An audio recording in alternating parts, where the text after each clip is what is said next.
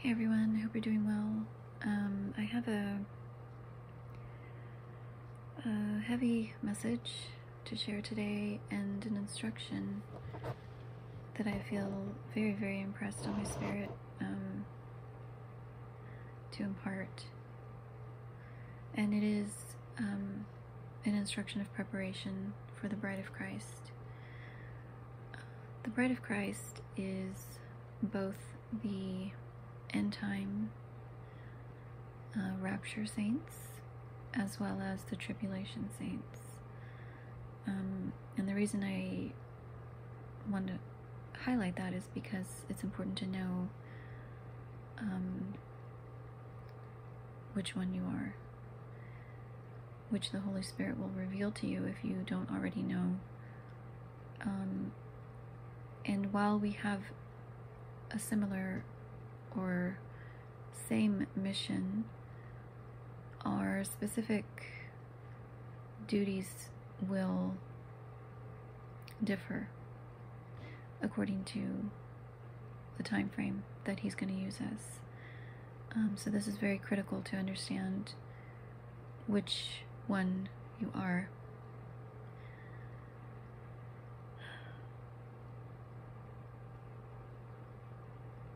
I'm also going to be sharing toward the end of the video a Spanish instruction for my brothers and sisters who don't speak English. I just feel impressed to do that, so I'm just letting you know now. Toward the end of the video I will be speaking to them, and you're free to share this with those you feel need to hear it. He did give me a few scriptures for us to go over, but I also feel he's just going to share a lot while we're going through. So please bear with me. This is not easy to share, but it's very critical and it's very vital. And though I have shared a lot on my blogs, specifically the Ready Bride .blogspot.com is the reference. I've been feeling all day today and a part of the day yesterday that he wants me to actually share a video on all of this. So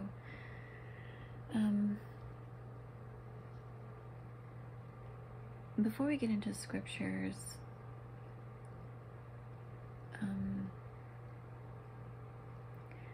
I think it's important to understand the timeline of the Lord's return, because the Lord's return is actually very multifaceted. It's a lot of events that are in that time frame, including the rapture of his bride, as well as the tribulation period. And we are on the brink of these specific events happening. Obviously, we don't know exactly when they'll happen, only the Father knows, but he does give us signs, and he does give us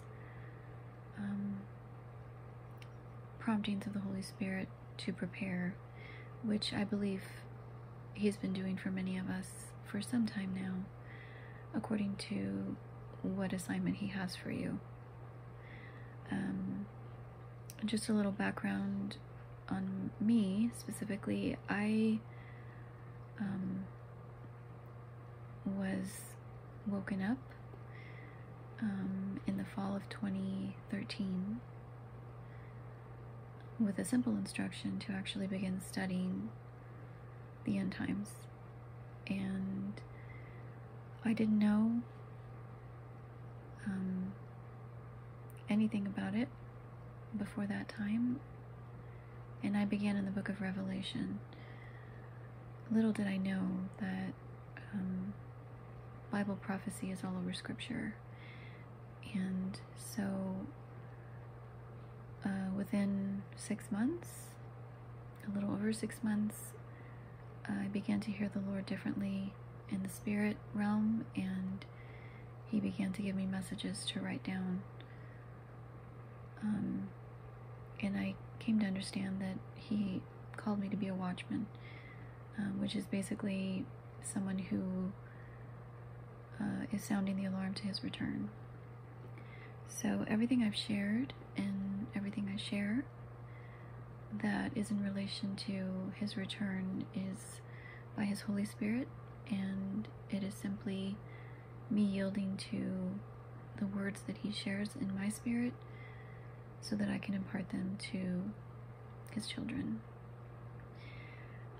You may identify with this if the Lord has been speaking to you about these times that we're in, and it is very unique to what he's called you to do. And I would strongly encourage you to just share whatever he tells you to share, however he tells you to share it, because he has been and he continues to wake up his people and prepare the world for what is continuing to unfold. So I'll break down a little bit. The end time rapture saints are those who have been in preparation. They have been and are being sanctified and purified, and in a season of wilderness, coming out of the wilderness. And that simply means that you've been in a very difficult season of surrendering your heart to Christ and letting go of your old life, because he has been setting you apart for the time that we're in now. So if you identify with that, if you can look at your life and see, this is what I've been going through, this is what's been happening, then you are most likely, of course I would encourage you to seek the Lord specifically on it, but you are most likely an end time rapture saint. And our work isn't done. In fact, we are getting ready to be used in a very mighty way. Now, if you're a tribulation saint, you are also beginning to be pruned and refined so that you are ready for the time of the tribulation. And while it is, and it does sound scary to be here during the tribulation, it is a very powerful position to be in, because you will be one of the final voices to preach the gospel before the Lord returns. And you also will be used in a very mighty way. So I want to encourage you, if you are feeling like you're not sure, or you're starting to notice some things, I would also seek the Lord on it and ask him specifically where he has you and what he's calling you to do in this time.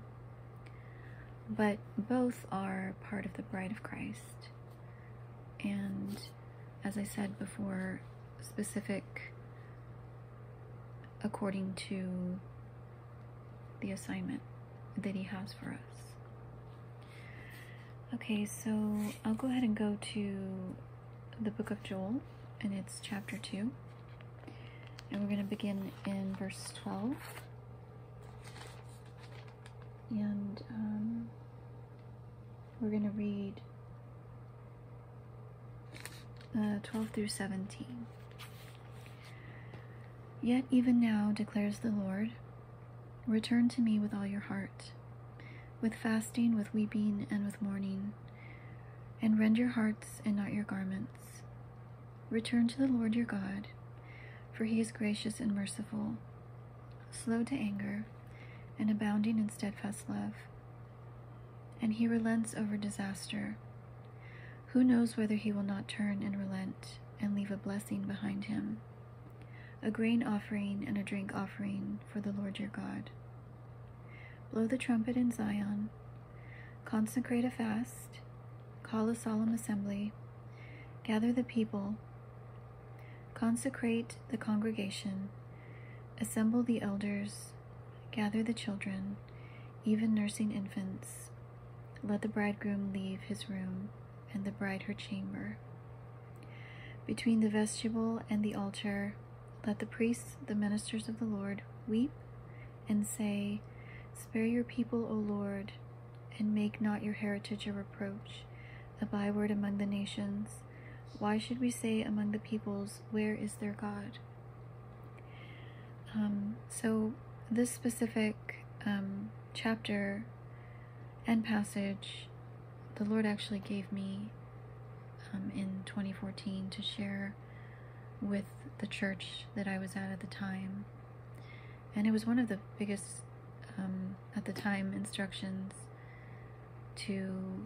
as a watchman, to share what I felt the Lord was showing me.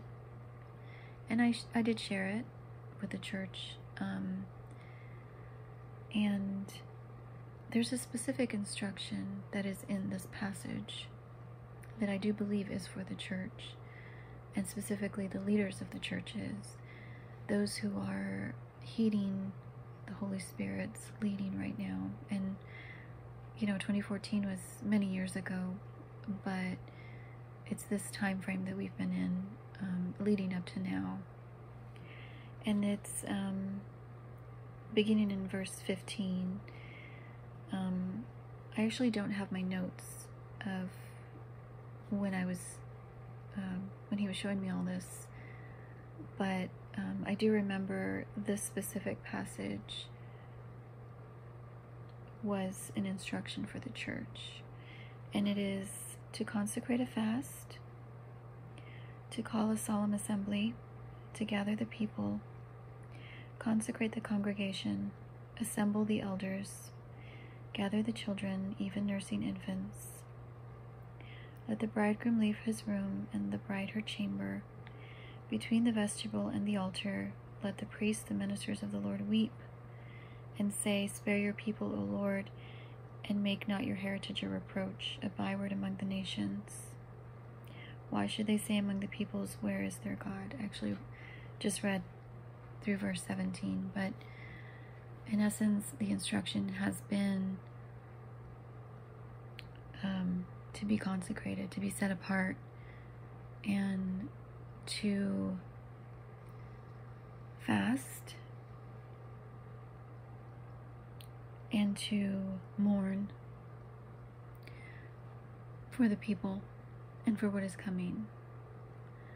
And really, the church overall should have been and should be doing this, which is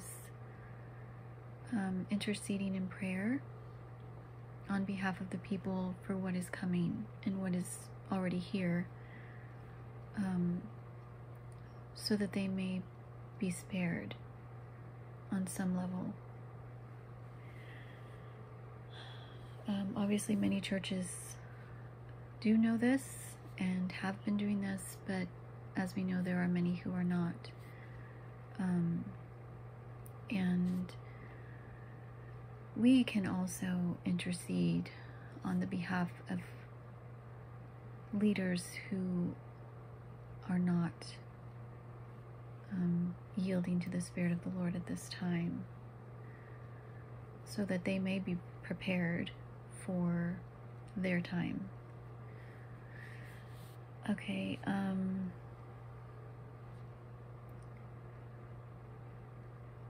I'd like to go to, I feel like this is where he wants to go first, and that is,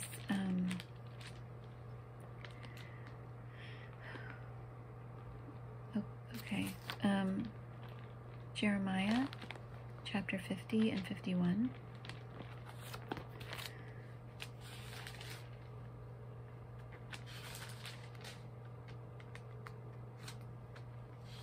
And that is to give us a little bit of understanding as to what is essentially here and what is going to happen. I do believe by revelation of the Holy Spirit that the book of Jeremiah 15:51 specifically is about our nation.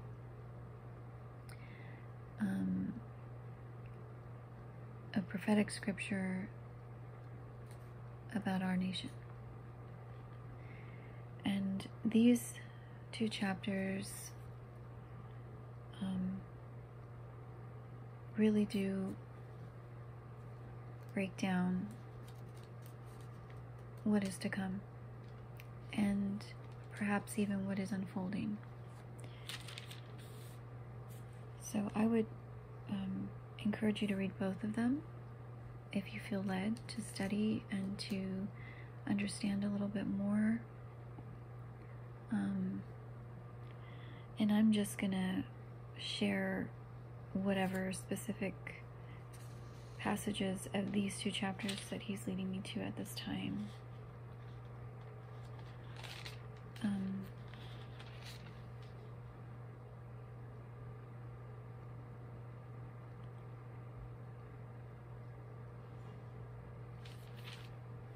If you can, just bear with me 1 second.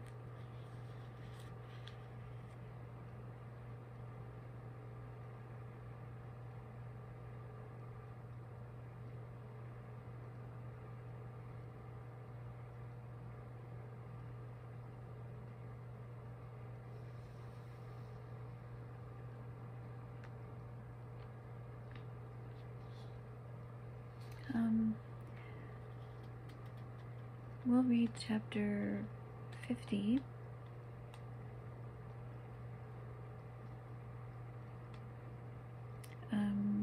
Verse 8 until he tells me to stop. Flee from the midst of Babylon, and go out of the land of the Chaldeans, and be as male goats before the flock.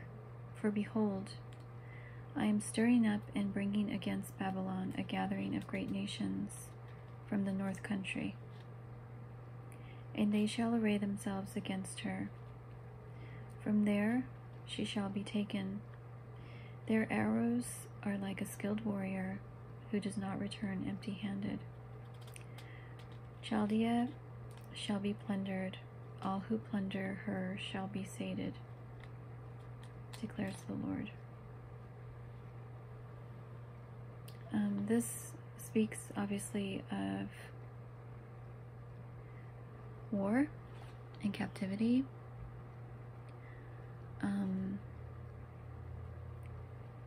Which is something that the Lord has been highlighting for me again. He shared this over the years, but that war is imminent. I'm going to keep going. I'm actually going to jump over to Revelation 18 for a minute and read, because there is a parallel that he was showing me. And then I'll get into my understanding of the time frame in terms of the book of Revelation, because it is sequential. However out of order it might be or appear to be. So chapter 18,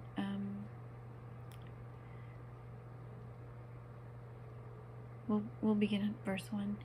After this I saw another angel coming down from heaven, and having great authority, and the earth was made bright with his glory. And he called out with a mighty voice, Fallen, fallen is Babylon the Great. She has become a dwelling place for demons, a haunt for every unclean spirit, a haunt for every unclean bird, a haunt for every unclean and detestable beast. For all nations have drunk the wine of the passion of her sexual immorality, and the kings of the earth have committed immorality with her, and the merchants of the earth have grown rich from the power of her luxurious living. Then I heard another voice from heaven saying, "Come out of her, my people, lest you take part in her sins, lest you share in her plagues. For her sins are heaped high as heaven, and God has remembered her iniquities. Pay her back as she herself has paid back others, and repay her double for her deeds. Mix a double portion for her in the cup she mixed. As she glorified herself and lived in luxury, so give her a like measure of torment and mourning. Since in her heart she says, I sit as a queen, I am no widow, and mourning I shall never see. For this reason her plagues will come in a single day. Death and mourning and famine, and she will be burned up with fire, for mighty is the Lord God who has judged her."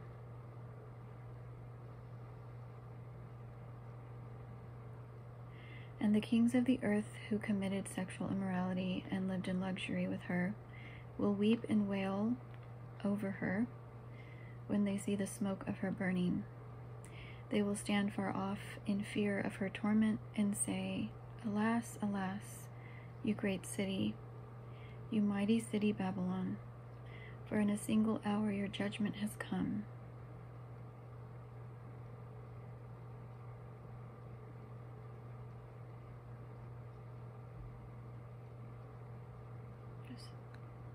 And the merchants of the earth weep and mourn for her, since no one buys their cargo anymore.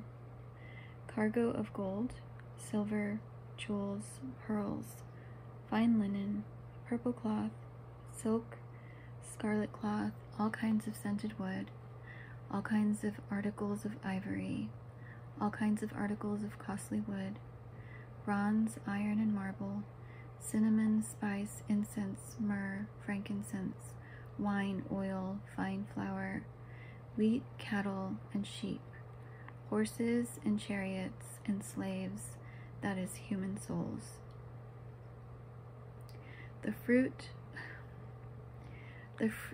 Sorry.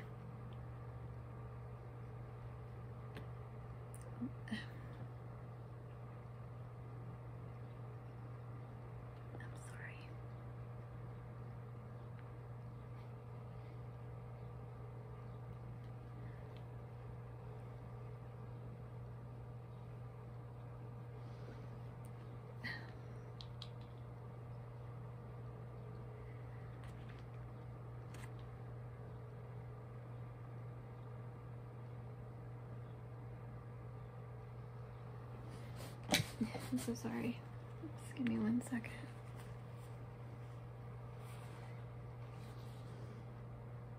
The fruit for which your soul longed has gone from you, and all your delicacies and your splendors are lost to you, never to be found again. The merchants of these wares who gained wealth from her will stand far off in fear of her torment, weeping and mourning aloud. Alas, alas, for the great city that was clothed in fine linen, in purple scarlet, adorned with gold, with jewels and with pearls. For in a single hour all this wealth has been laid waste. And all shipmasters and seafaring men, sailors, and all whose trade is on sea, stood far off and cried out as they saw the smoke of her burning. What city was like the great city? And they threw dust on their heads as they wept and mourned, crying out, "Alas, alas, for the great city, where all who had ships at sea grew rich by her wealth. For in a single hour she has been laid waste. Rejoice over her, O heaven, and you saints and apostles and prophets, for God has given judgment for you against her. Then a mighty angel took up a stone like a great millstone and threw it into the sea, saying, So will Babylon the great city be thrown down with violence, and will be found no more. And the sound of harpists and musicians, of flute players and trumpeters will be heard in you no more. And a craftsman of any craft will be found in you no more. And the sound of the mill will be heard in you no more. And the light of a lamp will shine in you no more. And the voice of bridegroom and bride will be heard in you no more. For your merchants were the great ones of the earth, and all nations were deceived by your sorcery. And in her was found the blood of prophets and of saints, and of all who have been slain on earth.